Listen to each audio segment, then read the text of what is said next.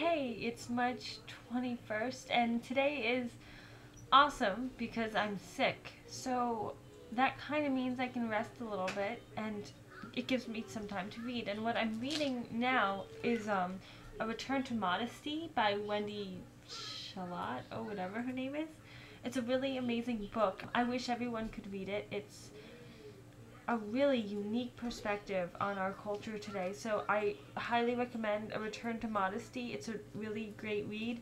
And I just want to say thank you so much to everyone who watches us and my crappy, sick, one day to be awesome vlog. Bye.